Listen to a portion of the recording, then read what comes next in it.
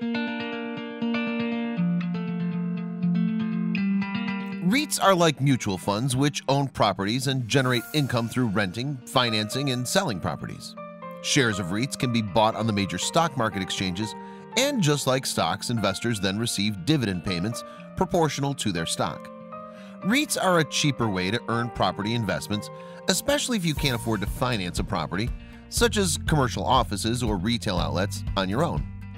REITs do this by pulling the financial resources of a lot of people together and managing properties on their behalf. There are equity REITs, where investors own properties and generate revenue through rental income. Mortgage REITs, these allow investors to own property mortgages, purchase mortgages from lenders, and loan money for mortgages. Profits are made from the interest received on the mortgages. Hybrid REITs, these are a combination of both equity and mortgage REITs. REITs are liquid assets and usually have great tax benefits based on their regulatory origin. In most cases, REITs pay out over 90% of their earnings to investors as dividends, which make them very attractive to investors. REITs can be private or public.